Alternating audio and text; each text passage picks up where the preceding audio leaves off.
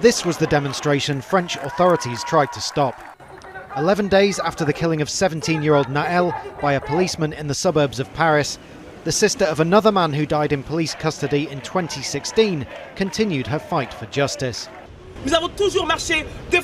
We have always demonstrated peacefully, and today the police department blocked us on the pretext of recent events. Assa Traoré had to break through a police cordon to carry out the protest she has held every year since her brother Adama's death. Only this year, the authorities refused permission. They were fearful of further rioting that has swept France in the past week and a half. That didn't happen. Some pepper spray was used, and Traoré's brother and another man were arrested before the demonstration broke up.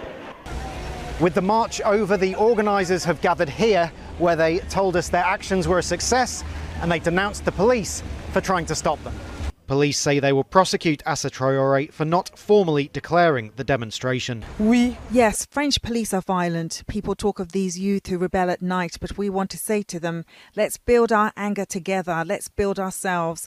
Come and walk with us, let's talk, let's organise, let's find solutions to these problems without resorting to violence. This march was originally planned for the 19th of July, but was brought forward to keep the spotlight on the police in the wake of Naël's killing. Police now fear next week's Bastille Day celebrations